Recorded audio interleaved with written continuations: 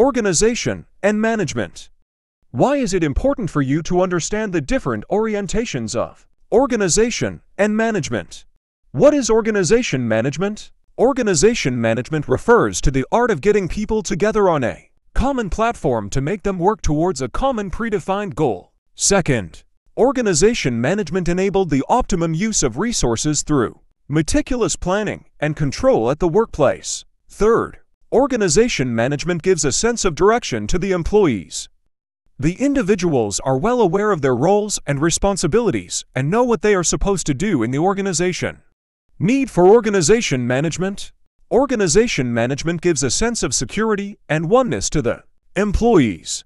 An effective management is required for better coordination among various departments. Employees accomplish tasks within the stipulated time frame as a result of effective organization management. Employees stay loyal towards their job and do not treat work as a burden.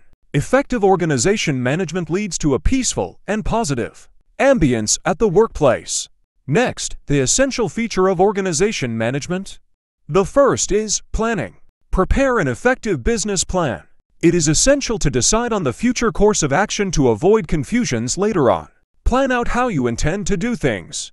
The second is organizing. Organizing refers to the judicious use of resources to achieve the best out of the employees. Prepare a monthly budget for smooth cash flow. Third is staffing. Poor organization management leads to unhappy employees who eventually create problems for themselves as well as the organization. Recruit the right talent for the organization. The fourth and most important is leading. The managers or superiors must set clear targets for the team members. A leader must make sure his team members work in unison towards a common objective. He is the one who decides what would be right in a particular situation. The fifth is control. The superiors must be aware of what is happening around them. Hierarchies should be well defined for an effective management. The reporting bosses must review the performance and progress of their subordinates and guide them whenever required. Number 6. Time management. An effective time management helps the employees to do the right thing at the right time. Managing time effectively always pays in the long run. Lastly, motivation. Motivation goes a long way in binding the employees together.